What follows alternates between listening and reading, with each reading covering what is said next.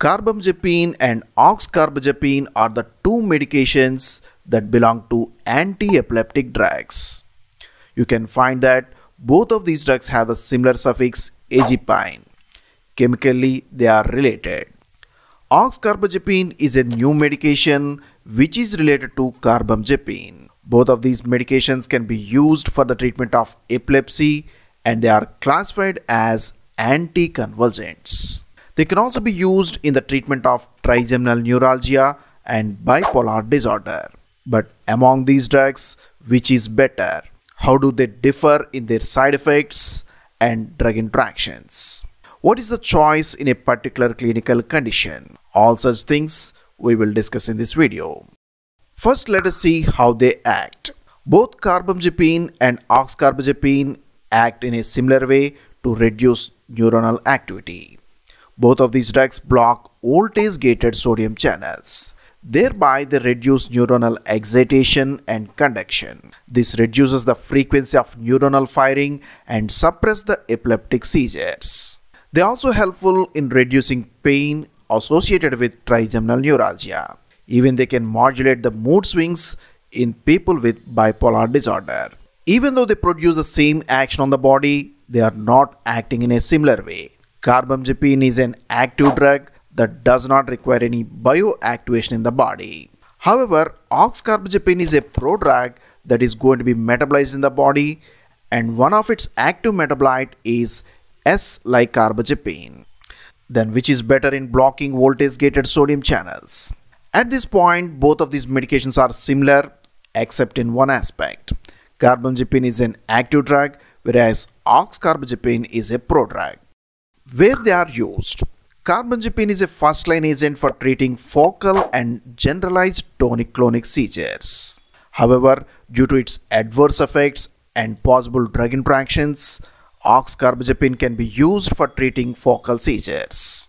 Sometimes it can also be used for treating generalized seizures. Therefore, in the treatment of epilepsy, oxcarbazepine shows fewer drug interactions and fewer side effects compared with carbamazepine. Carbamazepine is a old generation drug, whereas oxcarbazepine is a new generation agent.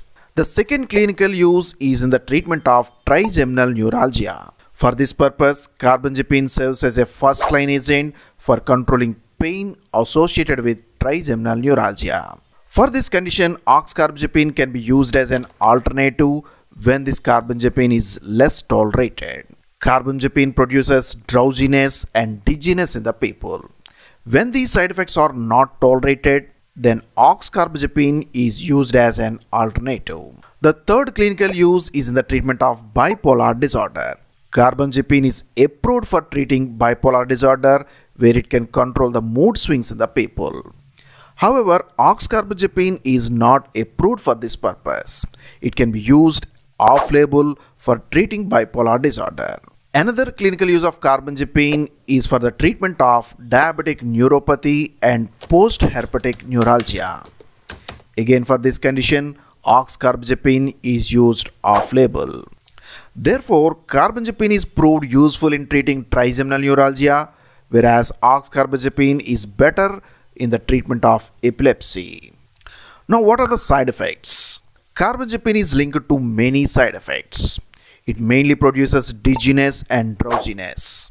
It can also produce ataxia, a lack of coordination leading to risk of falls. These side effects are somewhat less intense with use of oxcarbazepine. Fatigue is another important side effect produced by carbamazepine. Carbamazepine can produce a skin rash in a few people. It may be observed in people with HLA-B gene disorders. This condition is somewhat rarely observed with oxcarbazepine. Carbamazepine may have an effect on your liver. It is extensively metabolized in the liver and it can induce metabolic enzymes. It can also induce liver toxicity.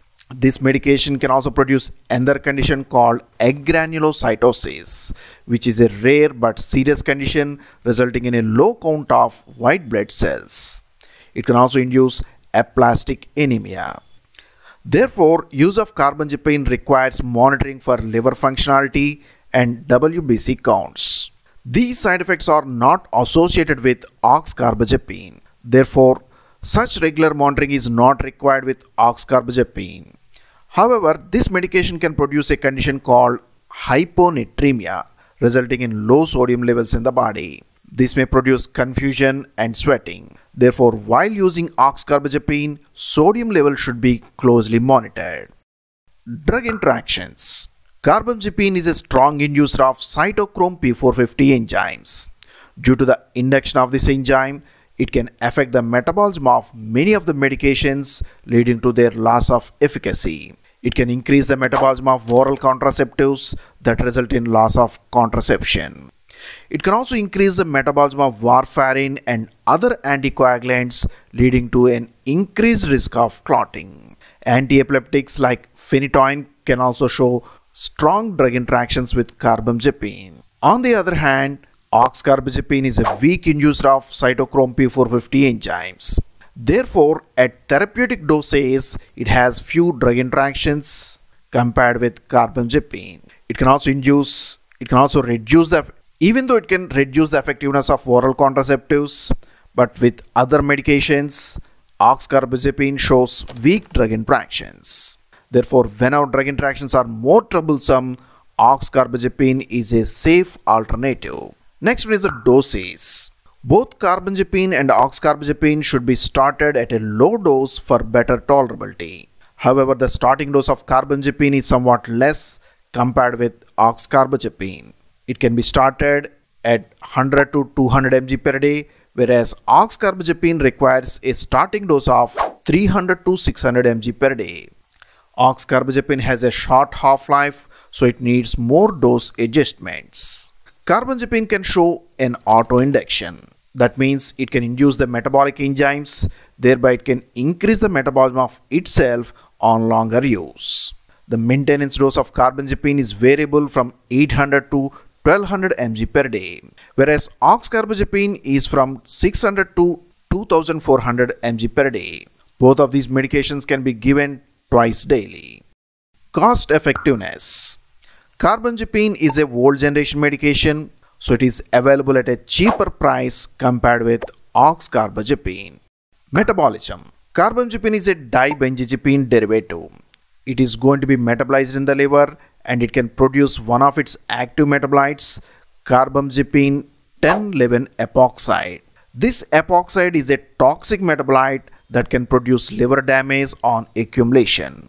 However, oxcarbazepine is a structural analog of carbamazepine with a modification at the 10th position. It is a 10-keto analog of carbamazepine, therefore it cannot produce the epoxide metabolite.